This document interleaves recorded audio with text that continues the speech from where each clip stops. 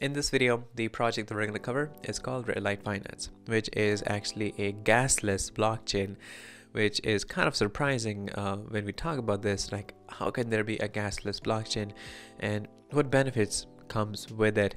And of course, there's going to be a lot of questions, and that is what we're going to address in this video. That how is this possible, and what benefit are we going to get out of this? So again, the project name is called RedLight Finance.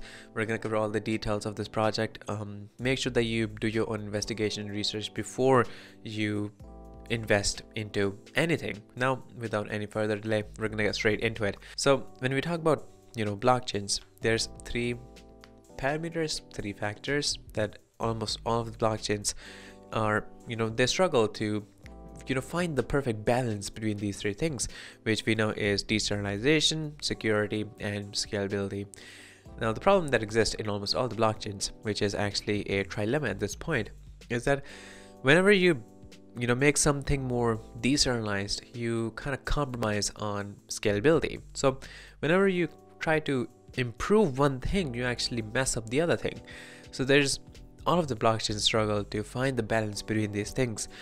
Well, the struggle is still ongoing, and these are the attempts, these are the solutions that are attempting to solve this trilemma. So we're going to talk about what and how RedLight Finance is solving this trilemma, and how is this a gasless blockchain. And when we talk about gasless blockchain, a lot of people think and the reason why they think is because there's other blockchains that have claimed to be gasless, but what they do is that their gas is like 0.0001, which during times of congestions increases.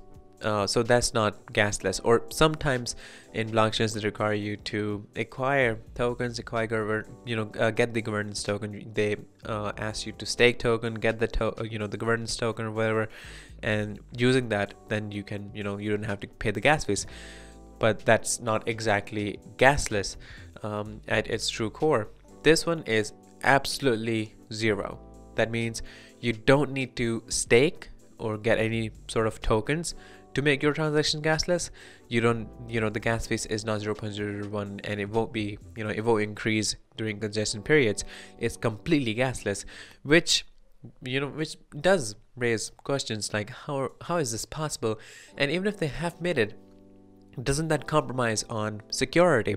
And that is what we're gonna talk about. How is this possible? Because I was going through their listing on the CoinMarketCap, and if you come over here, you can actually see one of the comments right here that it says, we have this person saying that with no gas fees, doesn't that leave the blockchain vulnerable to attacks, which is a true concern.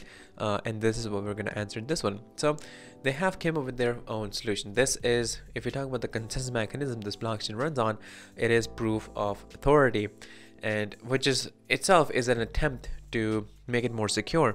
But other than this, they have came up with a system that is called the pocket system. If there's any wrong transaction, it creates a pocket, and it validates it separate from the other transactions. So we're going to talk about details on these things, but these are the things that they have placed to ensure that it is secure and it is gasless. So we're going to go over the website, and there's a lot more than just being a gasless blockchain. There's a lot that goes into it. They have their own token. We have seen their listing on the CoinMarketCap. It says, we are redefining blockchain technology, pioneering passive income with node projects, and changing the digital landscape with the groundbreaking NFT marketplace.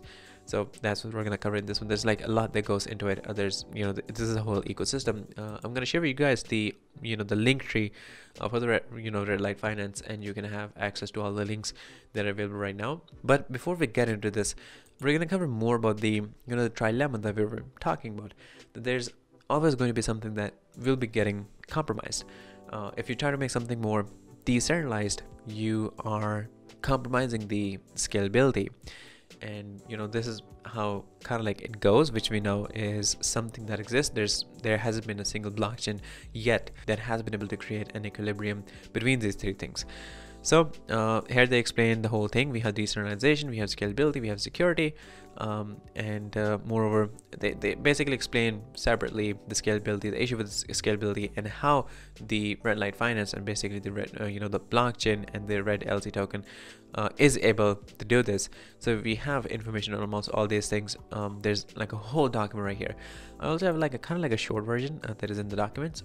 So it explains what the trilemma is, which I just explained to you guys. There's three things: decentralization, scalability, and security, which almost never gets balanced. When you try to improve one thing, you kind of mess up the other thing. So this problem exists, and this is one of the reasons why, most of the traditional companies haven't been able to migrate to blockchain, because there's problems that exist. So this is the trilemma, and if you talk about how it is able to solve it, which I just explained to you guys, but before we get into this, if you talk about how is it created, this is an EVM compatible blockchain. It is a layer 1 EVM compatible blockchain, so it's not going to be any problem for projects to migrate to this blockchain. There's no extra need or requirement to migrate all the codes to another language. It is EVM compatible, so that solves that main problem. And here they explain the pocket system. How does it work? So it says in traditional blockchains, the cost of gas mitigated this issue by requiring more gas during periods of congestion, making transaction expensive, which if you are using in Binance, it's kind of like minimal, so people don't get too bothered with it. In Ethereum, it's like really massive, so that really is an issue. So when you have RedLight Finance as a gasless blockchain, this problem does not exist. The only problem that exists is of security at this point. And to solve that, they have created the pocket system, which it says it is an intelligent queuing mechanism that allows the split of transactions to elevate congestion. The pocket system can automatically recognize network attacks and it specifically reroute them to a separate pocket to be validated. So it is done separately from the normal and valid transactions. And to solve the problem of congestions, it basically splits the transactions, and that's how it works. So there's other information that is available in this document, but I shared the most important ones with you. The benefit that we're going to have because of this innovation is that it is going to affect sub-industries within crypto. It is going to affect industries outside of crypto, because there's a lot of companies that do not use crypto or blockchain technology because they're afraid of the gas fees, because there's tons of information that they need to transfer, and they don't want to spend on gas fees on almost every single transaction. Any task that they want to perform, they don't want to pay for the gas fees. So this is how it is going to affect all these things, because now they won't have this barrier and they won't hesitate to get into it. And it is the future of crypto through innovation. Competition is always good for consumer reference. So this is how it works, which you can tell is an amazing innovation, and this is something that we have not seen before. This is out of all the attempts that we have seen and we are seeing to solve this trilemma, this is one of the most solid movement and one of the most solid innovation, which is really amazing. And it says, as for right now, there's the all over the social media, there's about like 77,000 people, which is a really good audience as for the starters. And the total supply for the REDLC token, it is 210 million, which is not a lot. Currently there are 4 projects, and this is expected to increase very soon. In this story, it explains how it started, what their mission is, how you can buy it. So there's a whole video that shows you how to buy within 90 seconds, so you can use this one. You also have the access to the white paper, and you also have the buy button right here. These are the exchange listings, so they are on the XT and also on the coin store, to one of the most renowned exchanges.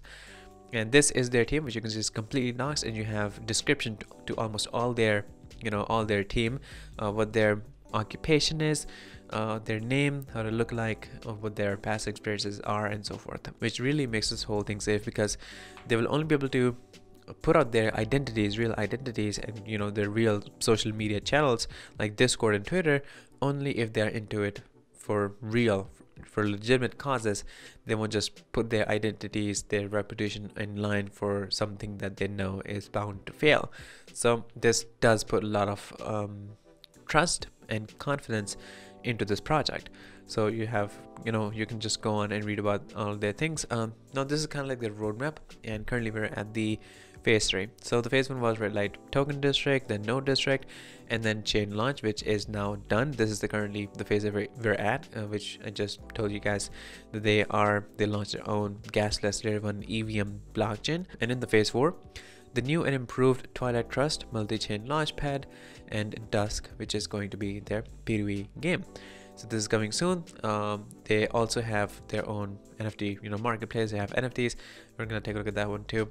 And these are the business partners, which you probably will be aware of. Sphere, which is a company and project that I partnered with way back in the past. I think almost 1 year ago. So you can find the video on them in the in one of my videos down there. So this again puts more trust into it. And here you can browse through their NFT collection, and these are the social media and so forth. So and these are the Medium articles. So there's like abundance of information right here, and these are the social media which I'm gonna put in the description as well. But yeah, this is the project that I have for you guys. I know you guys are gonna have few questions about this, and it is normal, so you can put the questions down in the comment section. I'm gonna get to you guys. But one thing that we can agree is that this is one of the most solid movements toward solving the trilemma, and a lot of people have recognized this to be one of the most solid solutions. So yeah, I think this is all of you guys in this video. Again, if you have any questions, you can ask me in the comment section. I'll be there, and I'm gonna put all the links in the description so you can get those from there. Do note that again, anything I say or said was not a financial advice. This is for educational purposes, so always do your own investigation and research. And yeah, that is all of you guys in this video, and I'm gonna see you guys in the next one shortly, so stay tuned. Disclaimer: trading digital assets involve significant risk and can result in the loss of your invested capital. You should ensure that you fully understand the risk involved and take into consideration your level of experience, investment objectives, and seek independent financial advice if necessary. It is up to you whether to invest or not.